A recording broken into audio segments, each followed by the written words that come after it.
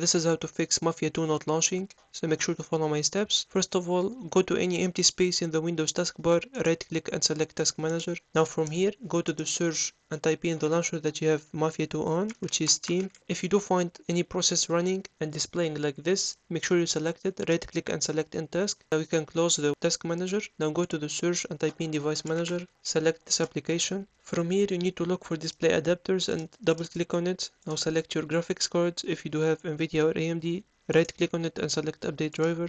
Now click search automatically for drivers and click on close. Now once done, go to the Windows icon. After that, go to settings. From here, you need to go to the Windows Update, bottom left corner, select it. After that, make sure to check and download the latest available updates you will find. If you do have stuck updates on failed right here, go to the update history, deselect the first two. After that, select recovery, select the first option. Now click on other troubleshooters. From here, you need to select run of the Windows Update section and see if that works. Otherwise, go back and select the reinstall now button right here. For the next step, make sure to open the Steam launcher. Go to the top left corner and select the Steam icon. Now go to settings, go to downloads, and then select clear cache. After that, click close. Now go to in-game. After that, make sure to switch off the Steam overlay. Now go to the view option and select library. Look for the Mafia. If you do have it installed on your device, you need to select it. Now click on this gear icon and select properties. You need to select installed files. After that, select verify integrity of game files. It is important to wait for this process to finish, otherwise it might be corrupted. So by that, it will start by verifying and restoring any missing file. Once done, all you have to do is to restart your computer and the problem should be gone. If you do find it helpful, consider subscribing and see you on the next one.